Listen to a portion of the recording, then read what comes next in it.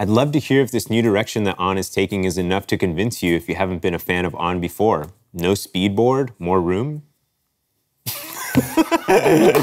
No.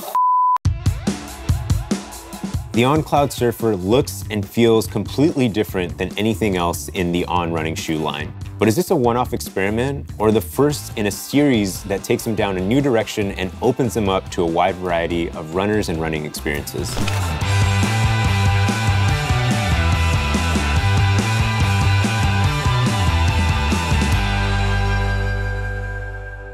So just a quick disclaimer before we get deeper into the shoe. I am an REI employee and these shoes were provided for review, but the opinions I'm expressing are completely my own based on my experience in the shoes. The On Cloudsurfer is a neutral runner coming in at 8.6 ounces per shoe. There's 10 millimeters of drop in the shoe with 32 millimeters of stack height in the heel and 22 millimeters of stack height in the forefoot. So over the last couple of years, I've got to try a few Ons and spend a little bit of time in them. My favorite has been the On Cloud Monster. I was like, whoa, this is a lot of energy return for a max cushion shoe. This is a really responsive cloud movement. And I just didn't get that excited with some of the other On shoes. I've tried the On Cloud Runners. I spent some time in the Cloud Goes. They felt like I understood that there was that kind of midsole ride that they were expecting me to have and kind of get excited about, but I didn't really get that level of excitement from it. When I tried on the Cloudsurfer, I felt like I was on the other side of the spectrum from the Cloud Monster. This just felt like, oh, this is not a lot of energy return, but definitely that squishy feeling that I would expect when I think of the word clouds. And again, I think I look at the midsole and I'm like, oh, it makes sense the way it's constructed. It's just meant to kind of move in that direction and meant to sink in without kind of pushing back up. So for me, this feels like if I look at the On Cloud range, this is like the squishiest. And I think for me, the Monster is the most responsive. And that's kind of you can choose anything in between, but I think if you're looking for a cloud experience, these two shoes might be the ones that illustrate it the best. So if we look at the Cloudsurfer, top to bottom, we'll obviously start with the upper first. This shoe's got a lot of unique features, I think especially compared to within the On line itself. The first thing I noticed was these kind of call outs here on the upper where it's these really interesting silver kind of overlays that lead to this nylon kind of cord that the laces are run through at the bottom of the shoe. So it's kind of cool because the laces go a little bit further down the toe box, which is not a lot of running shoes give you, so you get a little bit more secure fit there. I didn't feel like I needed to go with a heel lock tie on this shoe, so it was a pretty comfortable fit. Putting my foot or my hand in the shoe itself, the first thing I noticed was that it does have a little bit more of a wide fit for some On shoes. And again, you do feel that volume. You can actually see if I kind of put my hand up there, you have a little bit more volume in the shoe. So having a few more options to lock it down is pretty nice. I use this shoe mostly as kind of a low zone run shoe, Z1, Z2, but I did try to run a little bit faster in it, push myself a little bit more. Through the different runs that I took it in, I never felt like I needed to lock it down a little bit any more than I did. That probably comes from, again, the laces going all the way down here and the tongue being a little bit more plush. So even though it's a wider fit and a higher volume shoe, I do feel like once everything got in there, it just felt pretty comfortable. If we move back towards the heel, we'll notice that the heel counter's got a lot of padding on it, something that you would expect from a plush premium style shoe. If you push down on it, you'll notice that there's not a lot of stiffness to it, which is kind of nice. Sometimes those really padded heels come with a lot of stiffness. Once you get down here, you'll start to notice a little bit more stiffness as it transitions to the midsole. But overall, the story of the upper is kind of plush. It's got lots of room. It's got lots of options for tying it. Also, one thing that's good to call out is it's got double layer mesh in there. That's really easy to tell if you just put your hand or your feet in there. You can't see your socks or your hand. You'll notice that there's an extra layer there. So still gives you some of that breathability, but still gives you a lot of protection. You'll notice my shoes get pretty muddy because there's a lot of mud around here, even on Seattle streets. So it's kind of nice that my feet also stay a little bit cleaner when you have that extra layer of mesh there. Moving down towards the midsole, we've got On's proprietary Helion foam.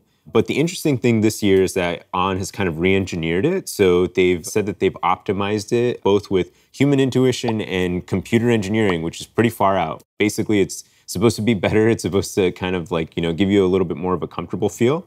And they've moved on to calling the cloudtech portion of the midsole actually cloudtech phase. What that means in actuality for me when I look at the shoe is that there's a difference in the way the clouds rebound. And there's also what's interesting about this shoe is that like the orientation of the clouds. Usually for On shoes, you have the clouds that are oriented kind of like just straight up or vertical, maybe a little bit at an angle for some of like the Cloud Monster, some of the faster shoes. But these ones are kind of really kind of slanted forward. It's like, hey, we're moving in that direction, which is cool. Also, there's a lack of speedboard on this shoe, which basically makes the clouds kind of squish and not bounce back up as fast. You can kind of see if I push down on it, it just kind of goes regularly like what you would expect kind of EVA to do. There is a little bit more density to it than just super squishy EVA, but overall, that's what gives this shoe its like squishiest feel more so than any other On. If we move down towards the outsole of the shoe, you'll see that there's, again, some exposed Helion foam in there and a midsole. Pretty common for lots of running shoes. And then they're going to reinforce with rubber on the outsole in the heel and the toe off section. For me, that I spend a lot of time on the forefoot part of my strike, it makes sense that there's a lot more kind of padding there and a lot more reinforcement. Getting back here, you'll also notice that where they put the reinforcement on the forefoot, the clouds are actually smaller. And it's kind of interesting as you move through the gait cycle of the shoe, you're actually getting the smaller and smaller clouds, which kind of makes sense in the way they kind of have this laid out on the outsole. Also, with kind of just keeping the Helion foam exposed on the mid portion of the shoe, you get some weight savings. This shoe is actually pretty light for On's lineup, and you can see that they, without the speedboard and keeping some of this outsole exposed, they helped accomplish that while still keeping a pretty premium fit on the upper part of the shoe.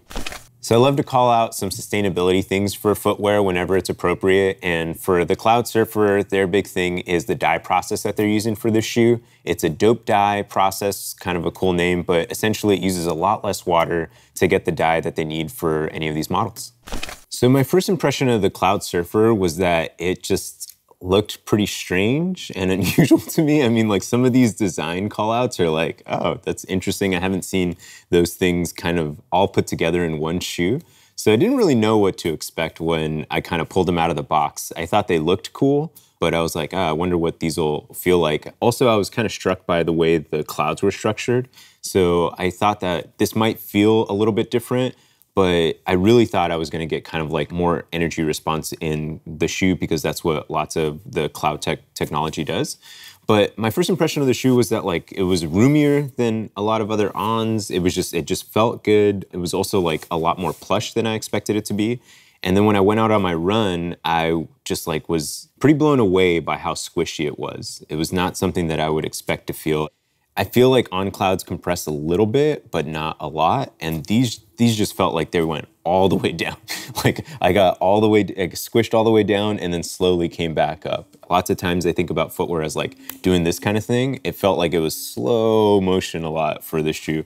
You know, the word that I kept coming back to and like, it's almost like automatopoeia. Like it just, every time I landed, I was like squishy, squishy, squishy. Like it just is a really squishy shoe, which again, is kind of like how I felt about the upper. Great for slower runs, great for like chill kind of runs there, some base runs. They wouldn't be a shoe I would reach for some of my tempo runs or some of my speed workouts. I think that squish that I enjoy on some of the slower runs just doesn't feel like the right shoe for me for some of those faster, some of those tempo runs.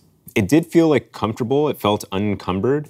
It felt like if I wanted to go a little faster, I was going to have to work for it. But it certainly felt interesting. And like just, I immediately thought like, oh, if I wanted to show somebody what cloud technology was, I would probably put them in the shoe and they can feel like, oh yeah, this does feel like I'm running on clouds.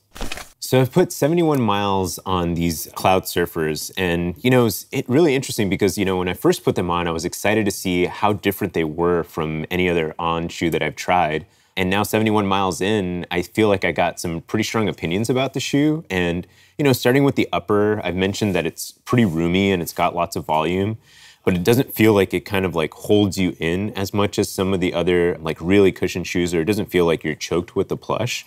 That's cool, and I actually dig it, but when I was kind of going slow, I dug it the most because I don't need to feel super locked in when I'm going on like these slower runs or I'm doing on these training runs.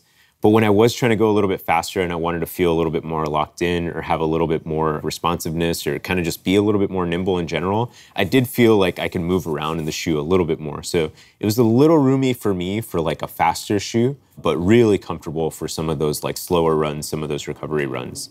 When I think about the outsole and the experience there, sometimes outsoles can help you with the recoil, the energy return, the response. This shoe doesn't feel like it does that. It just feels like it kind of like, you know, like I said, it complements the squishy ride. So for some of those slower runs, it's awesome because you're just like, cool, you can concentrate on stuff. On some of my slower runs, I really like to focus on like my form and my gait. It might be the only runs where I actually have decent form and, you know, the gait cycle's okay. The nice thing about this shoe is that like you can squish down and compress the clouds, but you still have a pretty solid platform to push off of. And that really helps me focus on my form because I don't feel like I come down and like, oh, where am I? I feel like I come down, I squish into it, and I know where I am. I can pop back up. And this is nice because it helps me do that unencumbered, and the outsole or the midsole aren't doing anything to correct or move me around anywhere.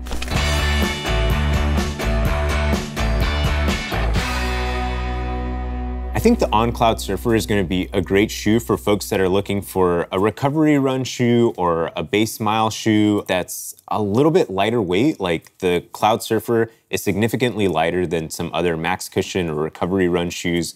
That's definitely more nimble, but still gives you a lot of the plush feeling that you get from some of those like max cushion recovery run targeted shoes. It also gives you that kind of squishy feeling underfoot. So some of those things that you get from max cushion shoes, you're still gonna feel here.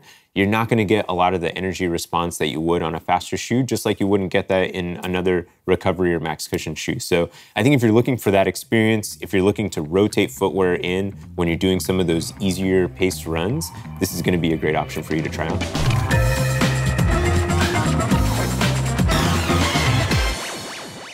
So that's my review of the On Cloudsurfer, but I'd love to hear from y'all. Are you somebody that hasn't been convinced by other On models yet?